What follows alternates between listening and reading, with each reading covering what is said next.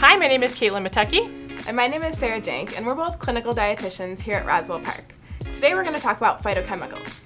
One of the best ways that you can protect your body from cancer and other diseases is to eat a diet that's full of plant-based foods, like fruits and vegetables, whole grains, and legumes. Many people know that these foods are healthy because they are low in calories, high in fiber, and have vitamins and minerals. But you may not know that these foods also have compounds called phytochemicals. Phytochemicals are found in plants. In addition to protecting the plant, they give each food its color, aroma, and flavor. We're also learning that phytochemicals may work together to fend off cancer and other diseases by stimulating the immune system and reducing the inflammation that can lead to cancer growth. However, it is best to stick to food sources. Phytochemicals in supplements may not be as easily absorbed as those from food. And it's important to note that no single phytochemical or food can protect you from cancer or any other diseases. So here are some examples of phytochemicals and where they are found, as well as the role they play in the body. Carotenoids such as beta-carotene and lycopene are found in foods including cooked tomatoes, orange squash, carrots, sweet potatoes, and green plants like broccoli.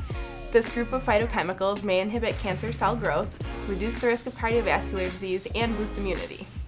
Flavonoids are found in berries, apples, citrus fruits, soybeans, coffee, tea, walnuts, and whole grains. They may fight inflammation, decrease damage to DNA, and reduce tumor growth. And cruciferous vegetables like broccoli, cauliflower, and kale, they're known for their ISOTHIOCYANATES, which may protect against cancer and cardiovascular disease. Berries contain phytochemicals called ANTHOCYANINS, which may help lower blood pressure. And eating your dark green leafy vegetables such as spinach and kale will provide you with lutein and zeaxanthin, which are thought to promote eye health. As we mentioned, you don't have to worry about all these names for these phytochemicals, or getting any one in particular. Instead, let's talk about some ideas for including more plant foods to your meals. You can add blueberries to your oatmeal for breakfast, or have a small handful of nuts and grapes for a snack. Or you can try making a vegetable bean soup to have for lunch and add red peppers and carrots to a green salad at dinner.